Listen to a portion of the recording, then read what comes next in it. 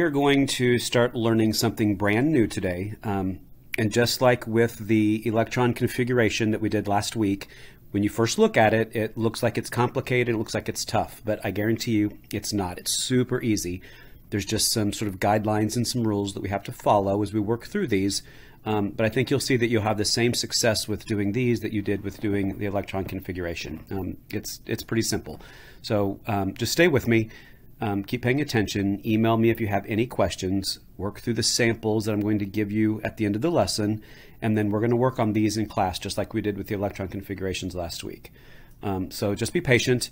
Know that it is pretty easy. There are just some things that you have to kind of pay close attention to. So as we start looking at how to balance equations, I first want to look at the basics of what a molecule looks like and what these numbers look like. So if you remember, when we talk about the symbols, so like the H there means that that is hydrogen. The C here stands for carbon. The Na here stands for sodium. So those are just the element symbols from the periodic table that are showing us which elements there are atoms of in the molecule. One that I want you to be really, really careful with as you balance these equations is chlorine. So this is one element right there, that is Cl. And the way that happens to be written with the lowercase l, sometimes people will see that as a capital I and think it's a separate element, or they will see it as a 1.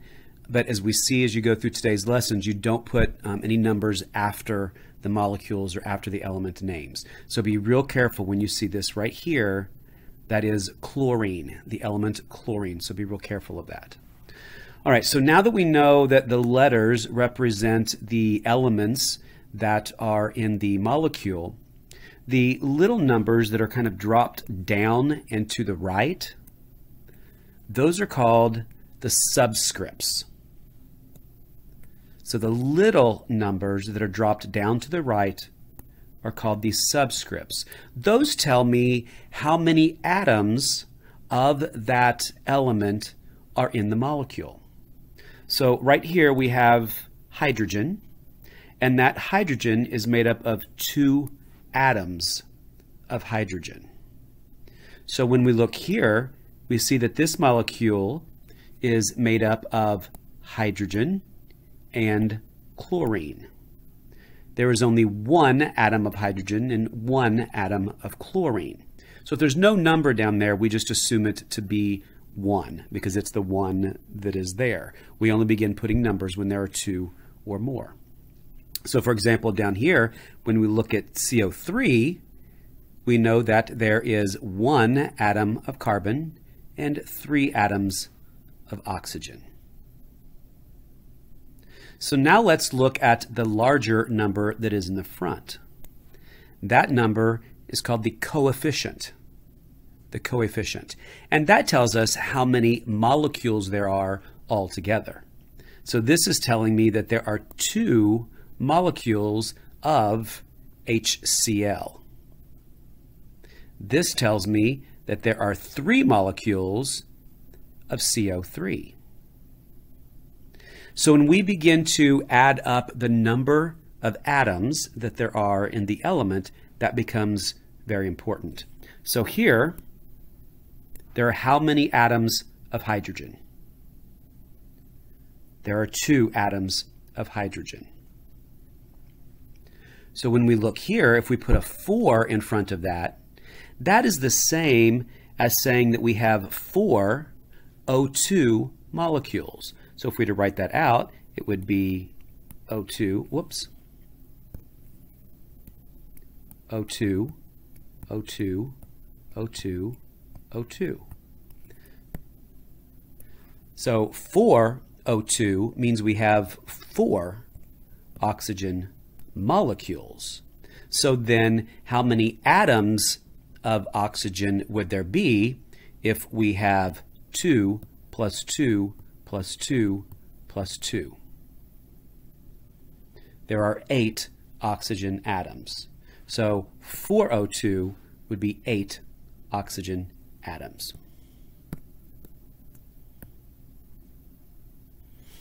All right, moving on then, let's look at a couple of these others. So here, there are how many atoms of hydrogen? 2. And how many atoms of chlorine? 2. Because remember, 2 HCl would be like having HCl and HCl. It'd be like having 2 of those molecules. So there would be a total of 2 hydrogen and 2 chlorine atoms. Let's look at this next one.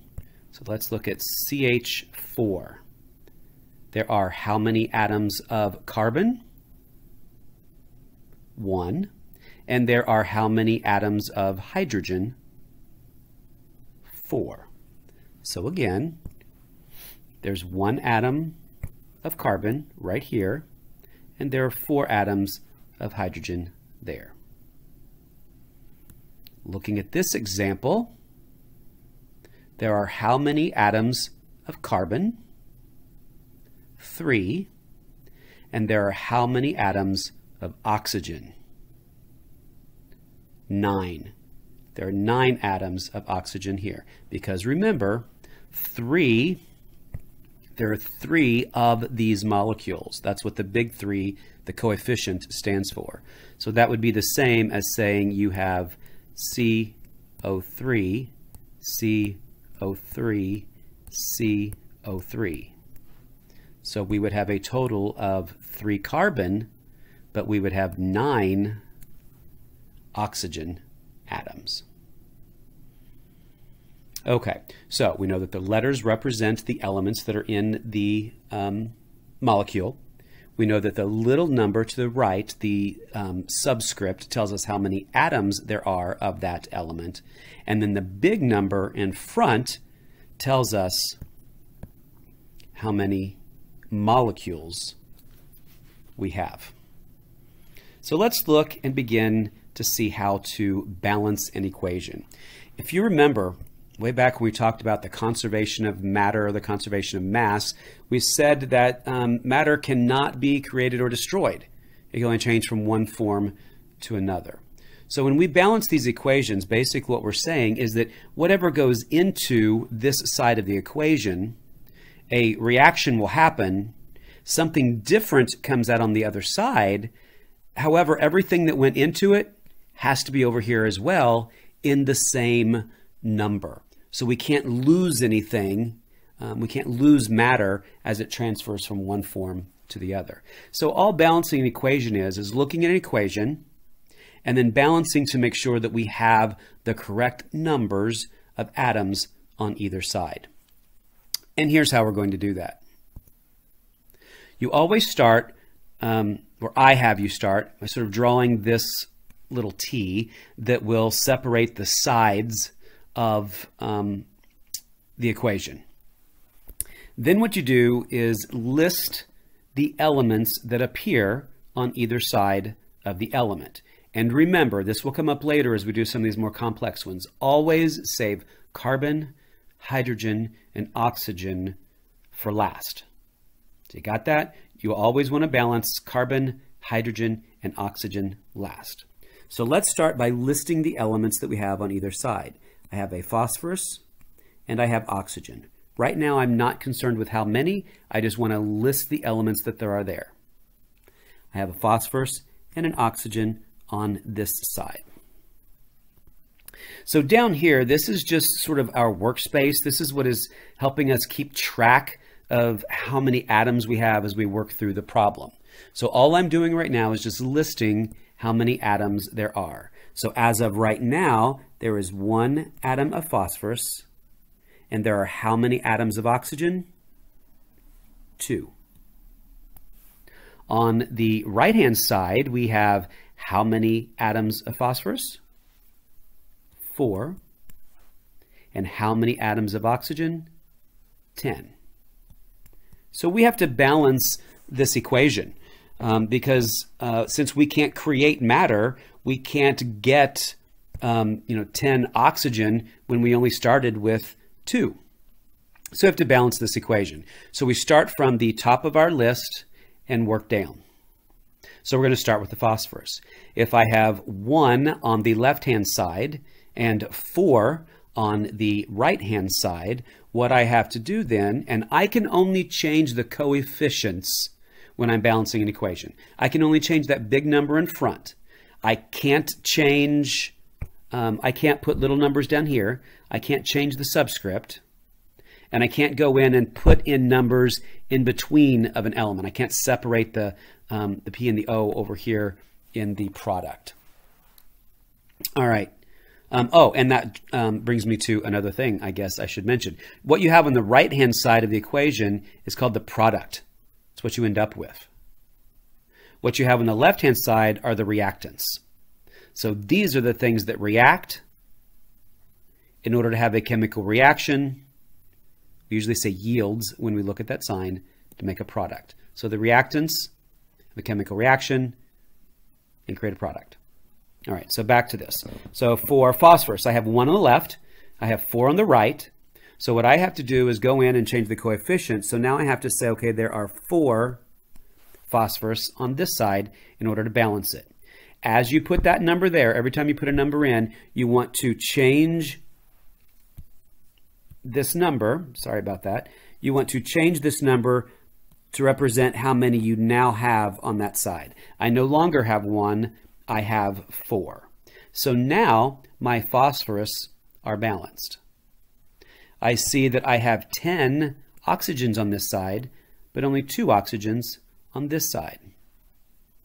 So this is where your math kind of comes into play. In order to get 10 oxygens on the left-hand side, what will I have to place in front of the O? If I put a 10 there, that's actually going to make 20 atoms of oxygen, because in each molecule there's 2. So if I had 10 molecules, that would make 20 atoms.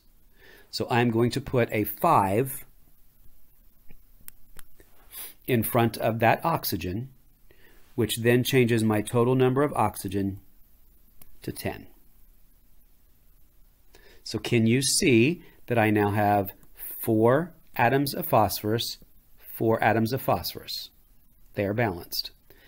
I have 5 molecules, and in each molecule there are 2 atoms, so that's a total of 10 atoms of oxygen on that side, and a total of 10 atoms of oxygen on that side. So when these numbers down here are the same, we know that we are balanced.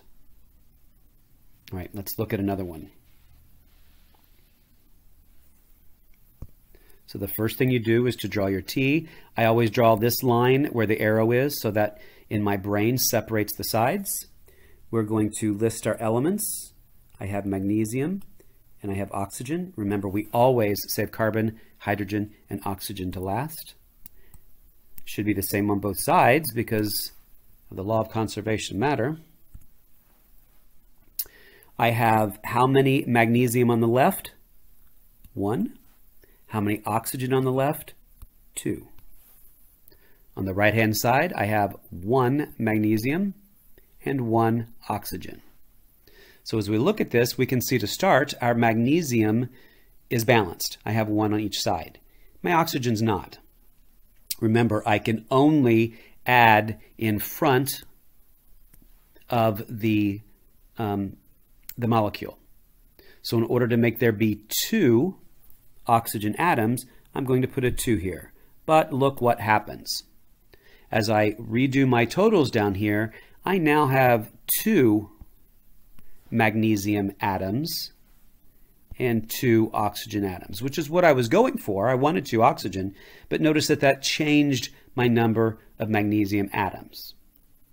So if I go back to the left-hand side and put a 2 here, that changes that to 2, and now my equation is balanced. You can see that I have 2 magnesium, 2 magnesium, 2 oxygen, 2 oxygen.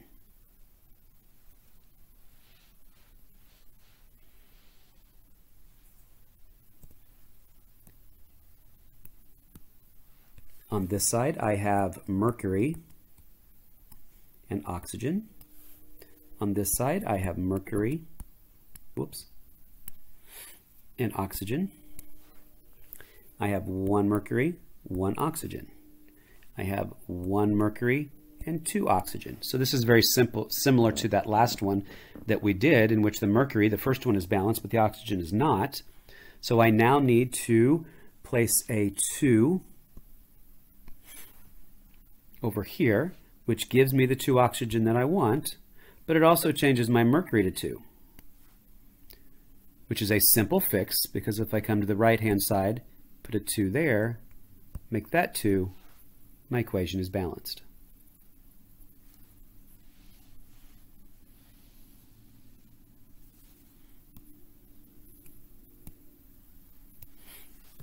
Let's list our elements: aluminum and oxygen, aluminum and oxygen.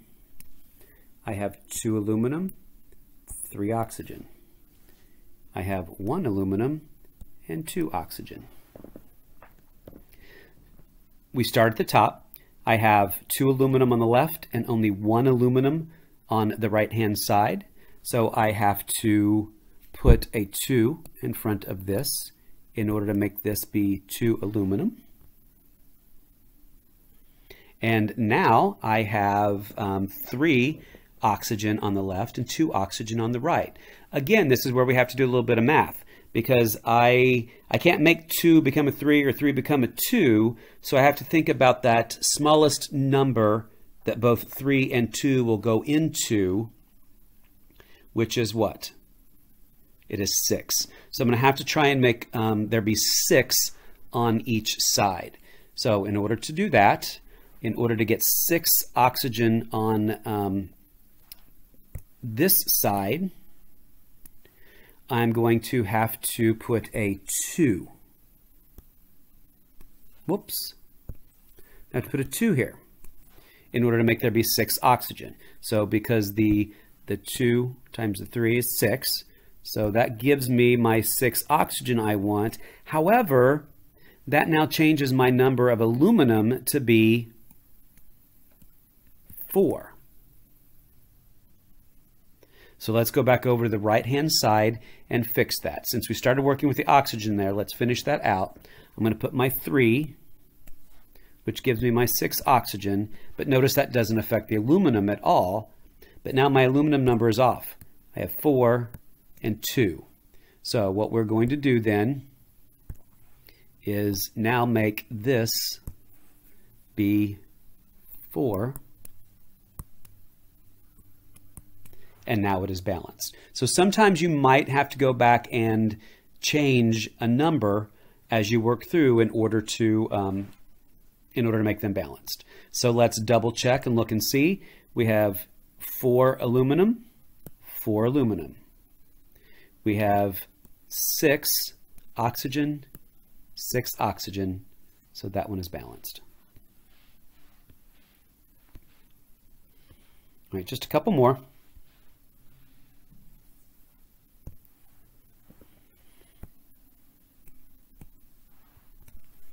We have Ba, Cl. Now here's where I'm not going to put them in order, because I always want you to do carbon, hydrogen, and oxygen last. So let's put in the S, and then the hydrogen and the oxygen. So the same for over here. And I try to, even though they appear in a different order over here, I like to list the order the same down here, just so I can keep that table straight. So we have Ba, barium, Cl, chlorine, sulfur, hydrogen, and oxygen. Let's begin to tally up. On the left-hand side, there are how many barium? 1. How many chlorine? 2. How many sulfur? 1. How many hydrogen? 2. And how many oxygen? 4. Let's go to the right-hand side. I have 1 barium, 1 chlorine, 1 sulfur, 1 hydrogen, and 4 oxygen. Right, so let's start at the top and work our way down. Barium is fine, 1 on each side. Chlorine is not fine. I have 2 on this side and only 1 on this side. So what we will do then is come to the right-hand side and we will put a 2 in front. Remember, I can't put a little number down, so I can only change the number of molecules that I have. So I put a 2 in front, and that's going to make a couple changes. That changes my hydrogen to be 2, and it changes my chlorine to be 2, which actually does exactly what I want it to do. Because if we look, we now have 1 barium on each side. We now have 2 chlorine on each side. We have 1 sulfur on each side, 2 hydrogen, and 4 oxygen. So a problem that may have looked really, really difficult when you first looked at it, because we put these in order and because we do this table, becomes very, very easy. Simple solution. I do want to do one more because there's one thing that I need you to be aware of and look out for. So let's do the table. This one only has carbon, hydrogen, and oxygen. So we will list those in that order: carbon, hydrogen, and oxygen.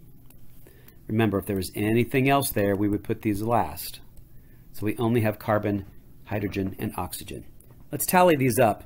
And remember that when we're tallying, we're looking at the entire side. So we're looking at this as this side, the reactant side, and balancing that with the product side.